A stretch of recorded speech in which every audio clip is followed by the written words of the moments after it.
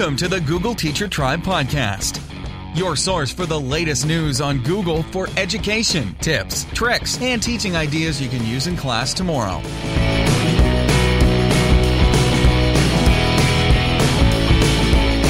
And here are your hosts, Matt Miller from DitchThatTextbook.com and Casey Bell from ShakeUpLearning.com.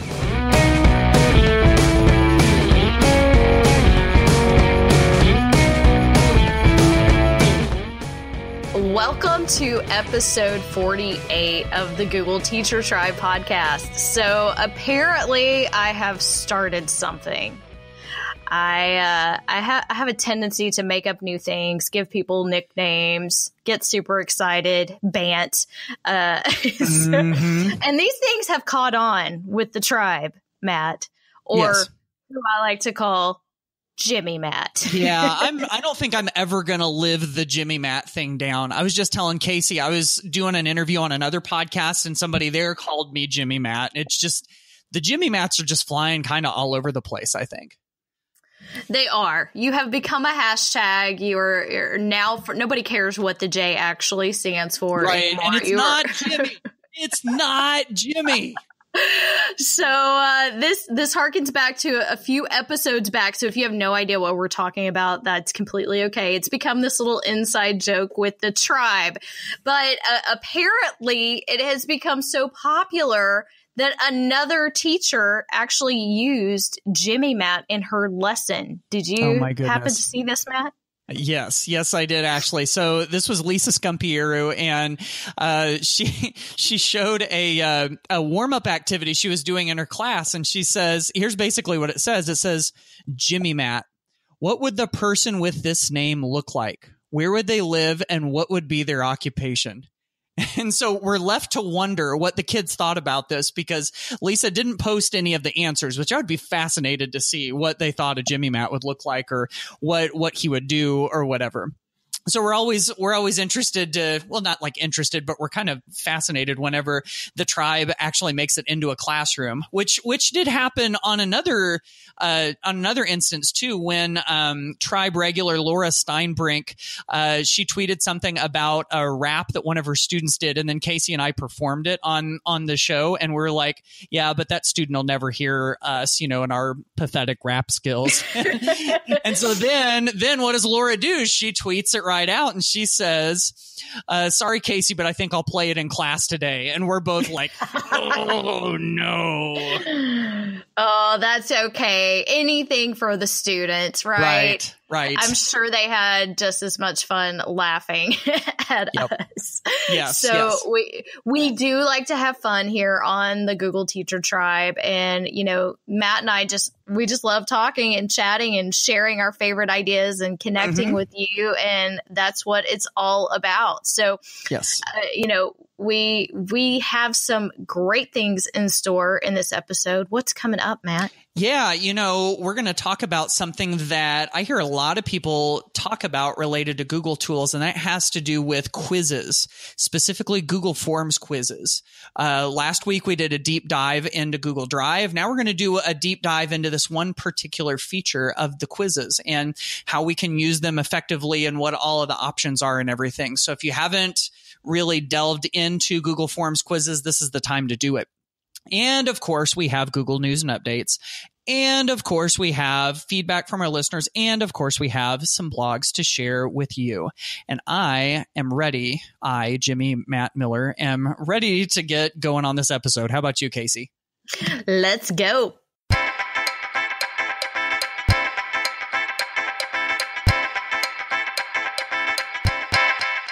Let's dig into some Google News and Updates. Our last episode managed to make it through without a reference to Google Arts and Culture. That's got to be like one of the first in a long time, right? Like I'm trying to remember. I don't think we had anything. Yes. But we do in this episode. So Google Arts and Culture, I swear this must be one of the hardest working groups at Google, because they always have something going on, something updated, something on the blog, something to share.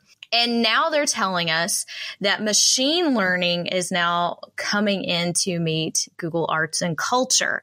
So there's a lot of different things that we can see from this. And this blog post actually has some videos and other things that you can check out. But this is whether we're helping physicians identify disease or finding photos of hugs. AI is behind a lot of the work we do at Google and at our Arts and Culture lab in Paris. That's in France, y'all. Not Paris, Texas?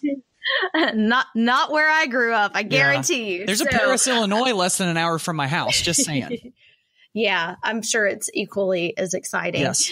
We've been experimenting with how AI can be used for the benefit of culture. So today they're sharing their latest experiments, and these are prototypes that build on 7 years of work and partnerships with the 1,500 cultural institutions that they have around the world. So lots of different pieces. I know that was a lot to sort of take in, but they've got this art palette. So the art palette lets you choose a color palette, and using a combination of algorithms, it's going to match with artwork. So it's going to find artwork in the color palette that you want. So it's going to give you a different way to look at things, a different way to analyze things, to talk about art and color. There's also a way to give historic photos a new lease on life. So 4 million of the Life magazine photos are now available for anyone to look through. Wow, that's a lot. Yeah. So this makes me excited because I've been missing that piece. Since they changed the insert image options, we sort of lost that filter where we could grab those Life magazine images. So I'm hoping this will give us at least another way to look at them. Mm-hmm. But it says that you scroll in the example they have here is babies making funny faces, and they are stinking cute, let me tell you. So you can do that. There's also identifying the MoMA, the Metropolitan Museum of Art, artworks through machine learning. So you can automatically identify the art in the photos. And this is something that it will comb through and find different types of information inside these photos. So it's a repository that is pretty much unmatched, I would think, of 30,000 photos. So it's, keeping all of it. I mean, I always say Google's archiving the world. And I think Arts and Culture is the perfect example of this, but there's just so much in here. And like I said, I almost feel like it's become an automatic that we're going to talk about arts and culture because there's always something new here to share.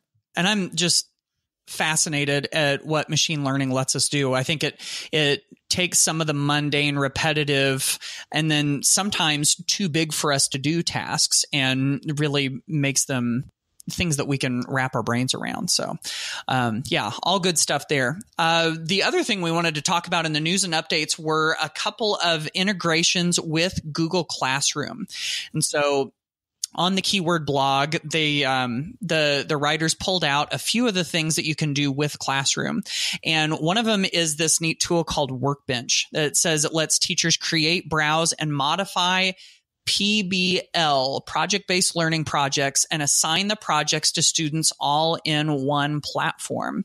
So what you can do from there is you can track student progress.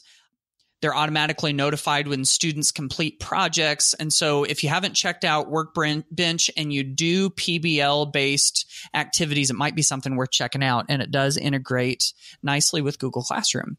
Another one is quizzes. Quizzes is one of my favorite tools out there. It's kind of similar in many ways to Kahoot, if you're more familiar with that. And quizzes integrates very well with Google Classroom, where you can create a quiz or an activity and assign it right there into Google Classroom. Students go off and answer all of the questions, and then all of their grades can be pulled right back into Google Classroom. So those all integrate very nicely. There's a third one that Casey found also, and that is math games. If you go to mathgames.com, this is where you have all of these fully aligned activities and games with the Common Core state standards, and it integrates with Google Classroom also. And you get all of this great data that goes along with the activities, and then you can pull it right into Google Classroom. So, there are tons of things that you can do alongside Google Classroom, and these are just a few of them.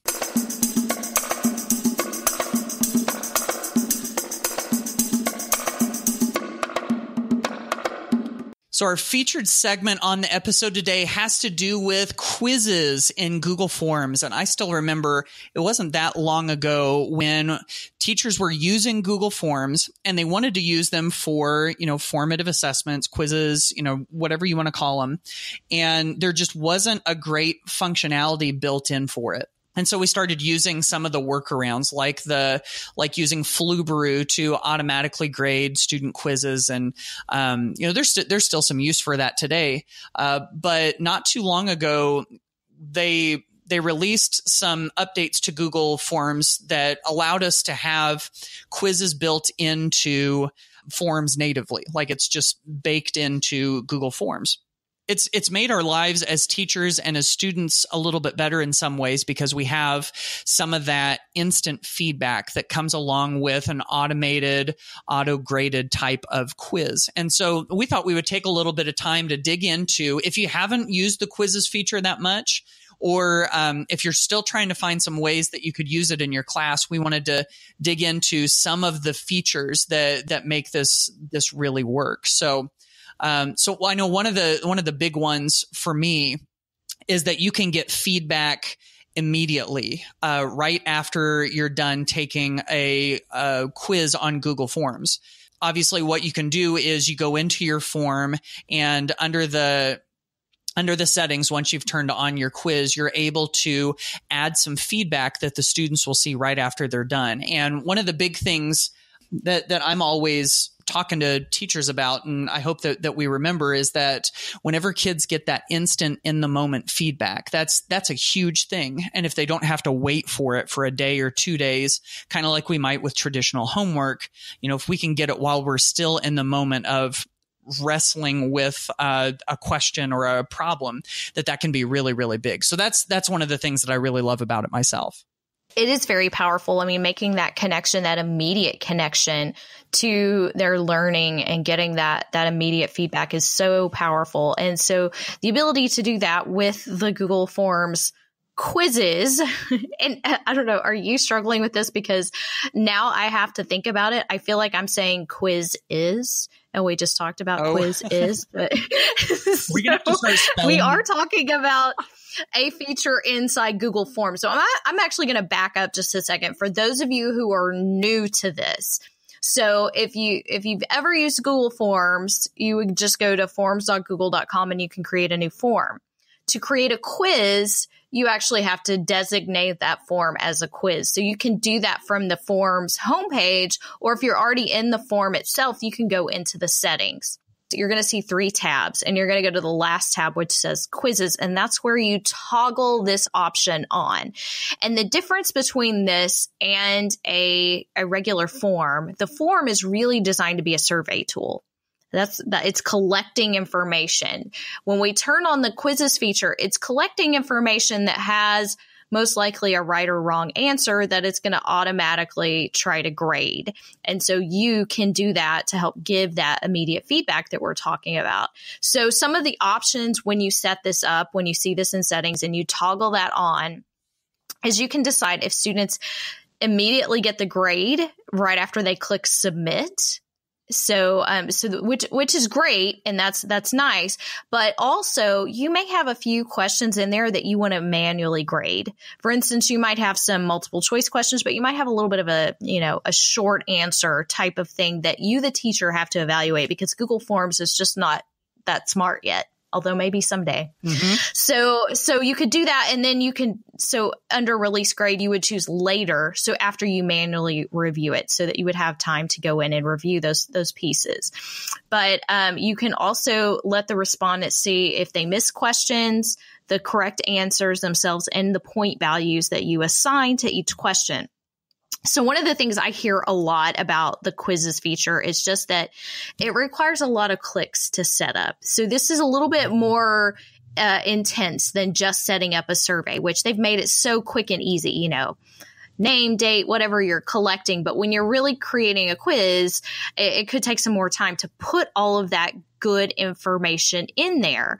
But what's great, like Matt was pointing out, is that immediate feedback. So if it's the answer is incorrect, you can help them understand why they got it incorrect. Mm-hmm. And that might be come in a variety of formats, right? You could link to a video, you could link to a resource, you can explain it, however your content allows you to do that. So, but just in terms of setting it up, I just wanted to point out a few of those things there. Obviously, I would say having these auto-graded quizzes like this shouldn't be our entire assessment plan, I think. However, I do feel like auto-graded things like this sometimes do get a little bit of a bad rap.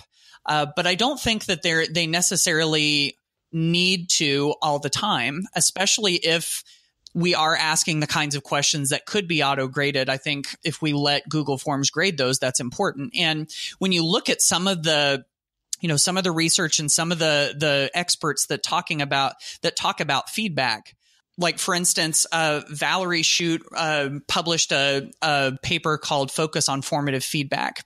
And she said that if feedback is presented in manageable units and to keep feedback as simple as possible, but no simpler than that, those are two best practices when they come to feedback. And whenever students get feedback in Google Forms, through the feedback once they have submitted it, then that's basically what they're doing. So it's not to say that doing something auto-graded is necessarily a worse way to do it. In fact, it can have some really good benefits. So it just depends on what you're looking to do. I love the fact that when you're setting this up and you have to, you choose your answers and you can choose to add answer feedback, that it allows you to enter feedback for the things that are correct and the things that are incorrect. Right. So that even though it's simplistic enough that maybe it's multiple choice, they could have gotten it correct just by guessing, right? Mm-hmm. But if they see that feedback that they got it correct and it explains why it's correct, I think that helps also bring that connection back to the learning. Yeah.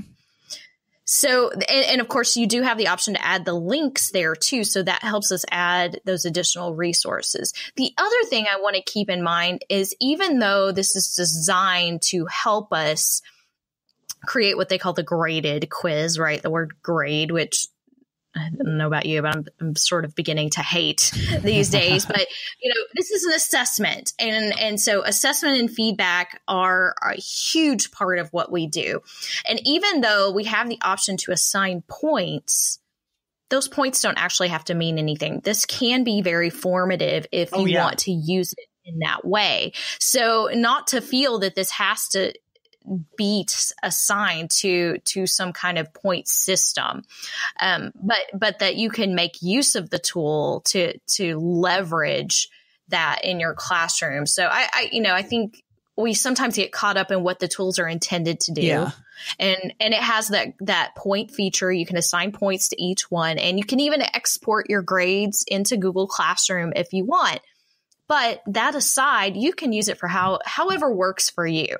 To kind of follow up on that, we've got a couple of different kinds of assessment. We've got assessment of learning, and that's where we want to collect those points and the right and the wrong, and we want to see if students have actually learned. But then we've also got assessment as learning, where we're using the assessment to kind of work through things ourselves and use it as part of the learning process. And that's exactly what you were talking about, I think, is assessment as learning. So I think that's an important thing to point out. Now, one other thing that one other feature of the Google Forms quizzes that I think sometimes we have an interesting take on is in the little 3 dots menu whenever you're setting it up. One of the options that you have in there is to shuffle the order. A lot of times I think whenever we as teachers use that shuffle feature, a lot of times we're thinking of it as a way of beating the cheaters, or at least trying to beat the cheaters. And, we think if we shuffle the questions or we shuffle the option order, the letters, if we shuffle those around, it makes it harder for kids to kind of like copy off of each other. And that's true. There's definitely some truth in that. However, there is also this idea of this thing called interleaving. I learned about this at the Learning Scientists blog. If you haven't checked it out before, I think it's just learningscientists.org. And the learning scientists talk about this idea of interleaving that says that whenever you practice things out of order, when it's a different order each time, it's more sticky in your long-term memory. And so by putting that option in there and using that, if we think about it, not just for trying to keep our students from copying off of each other, but also realize that it promotes more long-lasting, durable memory, I think that's even more of a reason for us to check that option. So there's one other thing that I would like to talk about, because I see this question, get this question so often, and I know you do too, Matt, but so often I get the Twitter message, the email, whatever it is, and people are like, how can I lock down all the other tabs so that all my kids see is the Google form quiz? And I understand where they're coming from, but at the same time, the real world doesn't get shut off when we're learning. And so my response is usually something along the lines, can we rethink the types of questions that we're asking so that it's not so Googleable? So it's not like the top of a Google search. We need to be asking more critical thinking questions. And even though I know we still have a lot of memorization types of questions that are required in our curriculum, but are there some more creative ways that we can ask these types of things and design these assessments to let students have more original types of answers? And I think that really probably takes us beyond what the quizzes tool is designed to do. Go a little bit, lots of manual review, right. But I feel like it's a really important, it's something is really important to me, because school is not always so reflective of real world skills. Because guess what? When my boss gives me a task, he doesn't say, oh, but you can't Google anything. Right. You got to close all your other tabs. This is that you have to do, like the connections that we make and the resources that we have, those are real world skills. And I tell people all the time when they take the Google certification exams, they're like, oh, can we open other tabs? I'm like, yes, you can, because guess what? Google thinks that it's actually a skill for you to be able to find answers, so keeping that in mind as we design our assessments, that it's not about locking the rest of the world out, because guess what? The rest of the world is going to be there when they're done with that quiz or that assessment that they're working on. Yeah. So, sometimes we just have to rethink the types of assignments that we're giving because of the world that we now live in. Things have changed. And if I can ask Siri for the answer, then that might not be the best test question. Yeah, that's a good point. And I think when we talk about these things too, we also have to think about what kind of a classroom culture are we creating, and what is it that's actually motivating students? And, there's an argument to be made that and not everything can be ungraded, but giving students the opportunity to practice without grades before getting that final test. Now, I know some of you will go, yeah, but what if we want to do this with the final test? But I think whenever there's so much emphasis on grading every single thing and putting a point value on every single thing, then all of a sudden our motivation goes from learning to collecting points. And I think there's a whole bigger topic of discussion here.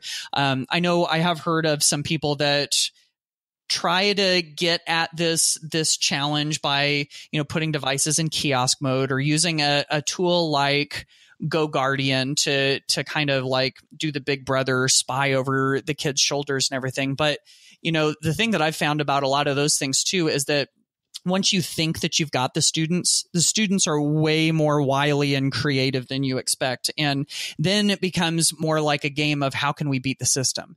Okay, now they've figured out a way to look at us, but how am I going to be? And then it becomes, how can we find a way to cheat instead of let's put the emphasis on the learning. So anyway, I know we kind of got in our ivory towers there for a little bit, but I think it's an important discussion to be had. And I think it definitely does fit with this quizzes feature. So anyway, again, if you're still kind of wanting to learn more about Google Forms quizzes, we do have some more links and resources over at our show notes page at googleteachertribe.com/48.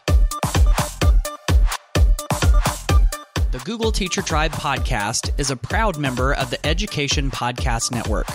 The Education Podcast Network, podcasts for educators, podcasts by educators. For more great education podcasts, go to edupodcastnetwork.com.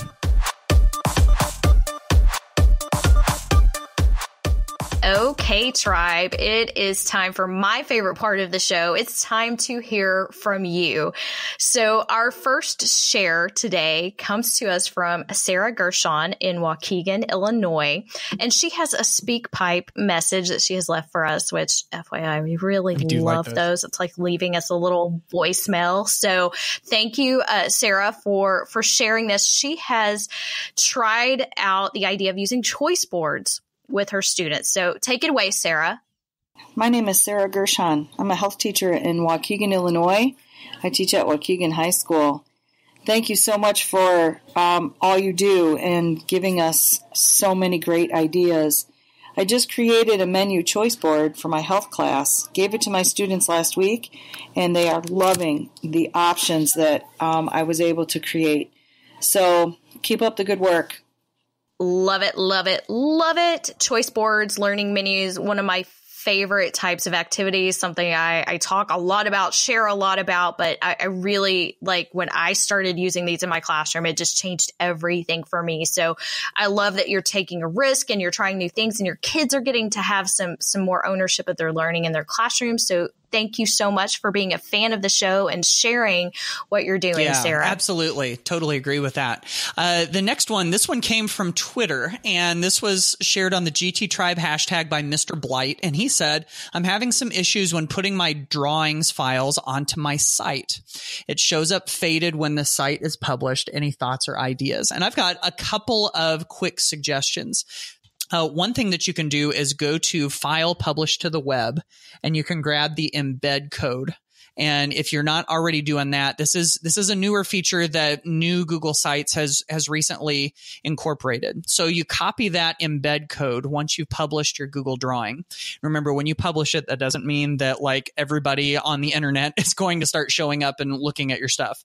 But then you hit the embed button in your Google site and then paste that code in. And then now all of a sudden your embedded live Google drawing is there on your site. So that's one way to do it.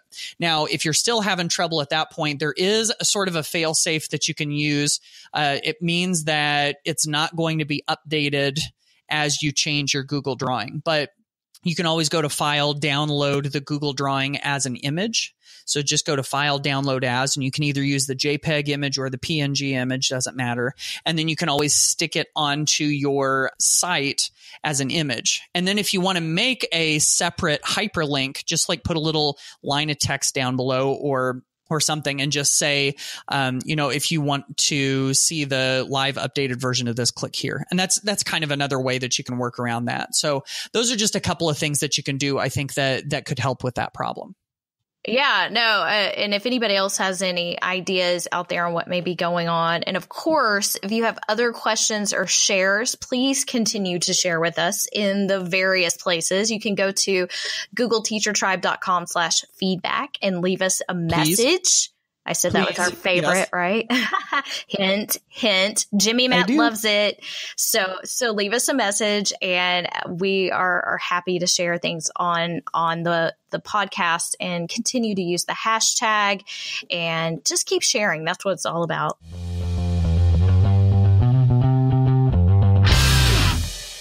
So let's head to the blogs. And for mine, I want to share something from a different blog than my own. One of my absolute favorite education blogs out there is Cult of Pedagogy by Jennifer Gonzalez. And she just recently published this post. I love the headline on this. It says, OMG, Becky. PD is getting so much better. I love that. And so basically what she did was she jumped onto Twitter and she just put out a sort of an innocuous question just saying, hey, what are your ideas for alternative PD structures? Like, how could you do professional development differently? And she got this avalanche of ideas. And she basically pulled a bunch of those ideas together into this blog post. And so if you're sick of sit and get professional development or just doing it in the same old way, she's got some really cool ideas and some specific examples of how educators have used them before. So she talks about unconferences, voluntary piloting, where a small group of teachers tries a new initiative and then reports the results to the staff. Doing blended learning, like online and together as a group, micro-credentials or badging. And she's just got really, really neat ideas. So if you ever do any sort of professional development and you haven't checked this out, it's definitely worth looking at. And the URL is really easy to find too. It's just cultofpedagogy.com/PD. So definitely go check that one out. Oh, yeah. Jennifer always has great blog posts, and I know that's a topic near and dear to my heart. There's got to be a better way to do professional learning than some of the things that I have experienced and probably delivered in my time in education. Well, I have have special to share today. It's time to pre-order my book. I can't believe it. I have been working on this for so long, pouring my blood, sweat, and tears into it, and it's actually on sale. At least I'm recording this ahead of time. I'm really hoping it's already we think it is. So it should be. Yeah. That's the goal. Yeah. So I'm like secretly worried about it, but don't worry. I will take care of you. But I have a special offer. So anyone who pre-orders the book will get my online course, the Dynamic Learning Workshop, for free. So I'm giving it away, folks. And this is all for you. So the workshop is actually a companion course that will take you deeper, not just a book study course, but this is actually going to get you into the book, go deeper, take some action, and work through some things. So if you haven't taken a gander at shakeuplearningbook.com, go check it out. I have a free quick start guide so you can get a taste of what's in store inside the book. And the book is broken down into 3 parts. Part 1 is where I really talk about just the why it's time to shake up learning.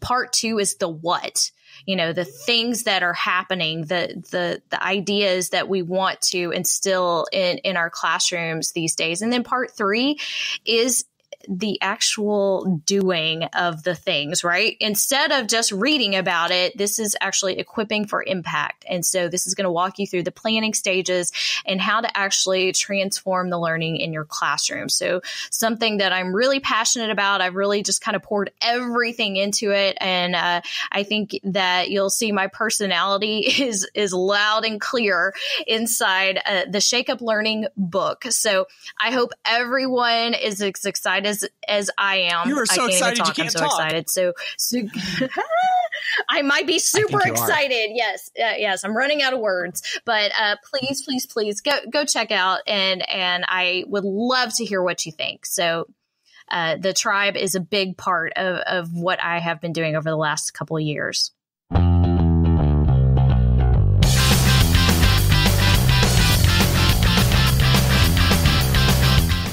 Well, I think that wraps up episode 48 of the Google Teacher Tribe podcast. We have explored all kinds of ideas in this and maybe even confused a few people on how to pronounce quizzes versus quiz-is, since we have discussed both.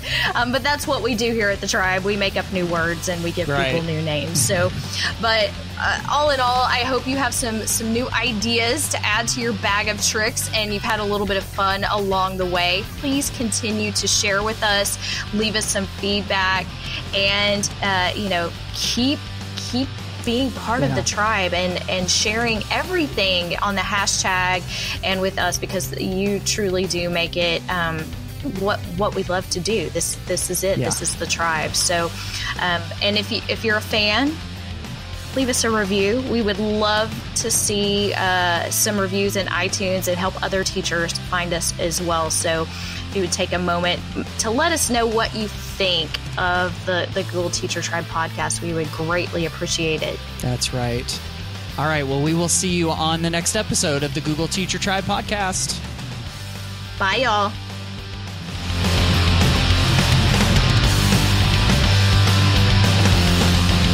Thanks for listening to the Google Teacher Tribe podcast. Keep up with every new episode by subscribing on iTunes, Google Play, or Stitcher, and by visiting GoogleTeacherTribe.com. Get in on the conversation on Twitter by using the hashtag GTTribe. Until next time, keep harnessing the G Suite power, and may the Googles be with you.